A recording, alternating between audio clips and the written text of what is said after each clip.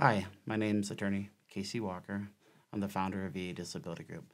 The purpose of today's discussion is to discuss the VA's 5-year rule.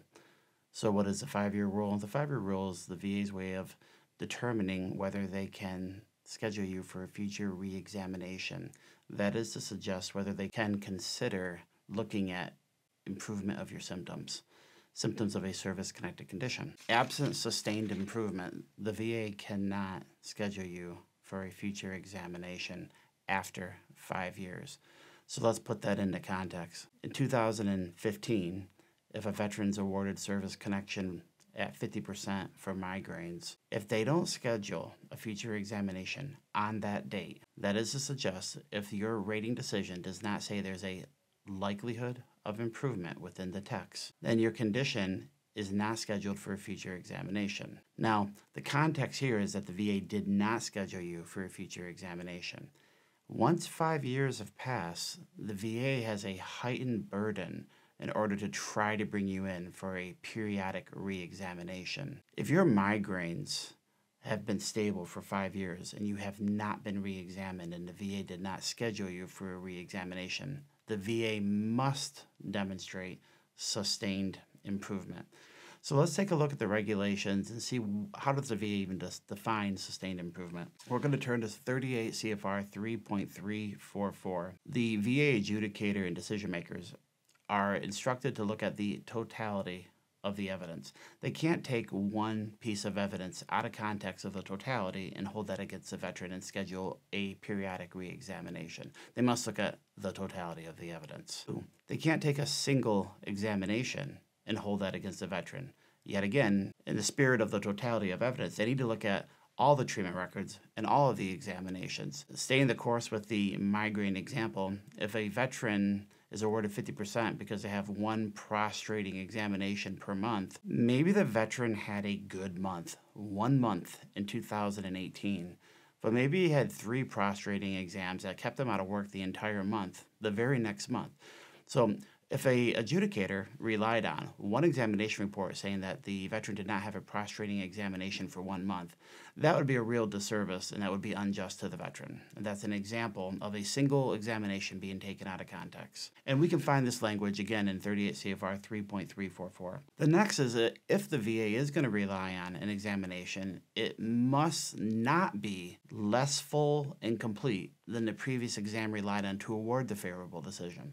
So to put that into an affirmative context, it must be full and complete.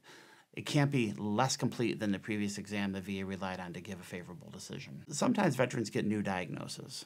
So this regulation states that just because a veteran gets a new diagnosis doesn't mean they should be brought in for a re-examination. So what does that look like? Well, veterans might have a sprain or a patellofemoral pain syndrome of the right knee. And what usually happens with these types of joints is they become degenerative over time. That's to suggest that there's a natural progression of a strain or a sprain or patellofemoral pain syndrome that generally ends up becoming arthritic, degenerative arthritis. Just because a veteran has a progression of a sprain to arthritis with due time does not mean it's a new condition. Now, you'll see this weaponized against veterans routinely, which can be quite frustrating because sometimes it's clearly a progression. Another example of a new diagnosis that's weaponized against veterans is in the mental health realm. So mental health gets tricky. You might have a condition known as PTSD, but with that, you might have anxiety, you might have depression. There's a litany of symptoms that can accompany one single mental health diagnosis. Oftentimes, mental health examiners will determine that a different diagnosis should be given to a veteran. So they might be diagnosed with PTSD in year 1, but then in year 6 it changes to generalized anxiety disorder.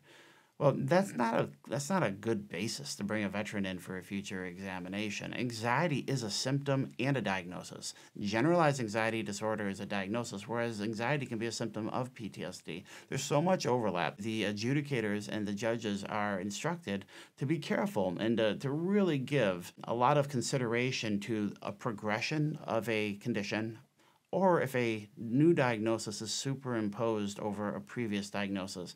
Sometimes symptoms can be in remission, especially in mental health. You see a lot of this with people, and that's normal.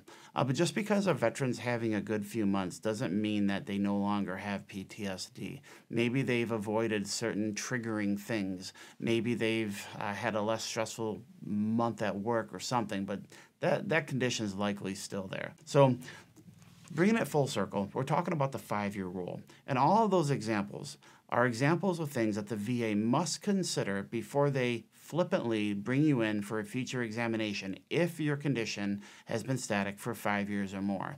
And by condition, we're talking about the evaluation of such. So if you're service connected with migraines, we're not talking about the service connection element, we're talking about the evaluation of 50%, which in the migraine realm would be 1 prostrating headache per month. So what are some unique considerations? Well, if a veteran in their initial disability evaluation has a future exam right at the outset, be advised that it's difficult to appeal that. VA adjudicators are given great discretion to determine whether they think there'll be a likelihood of improvement. So it can be a tricky one to appeal. Oftentimes they'll say it's not even an appealable issue. Another consideration is that if a veteran appeals a disability evaluation, that evaluation could go all the way up to the BVA, which is known as the Board of Veterans' Appeals. Now that board judge could order another examination. So if you're happy with your 20% disability rating on, say, the back, but you think that you might be eligible for a 40% disability evaluation, you're still within that sweet spot. Maybe it was found to be a static condition, but you just weren't happy with the evaluation. That judge might order an exam, which is another examination. And unfortunately, those examinations that a judge orders, where you're trying to seek more, those examinations can actually be weaponized against you if you draw a bad examiner, or maybe your symptoms just aren't that bad that day.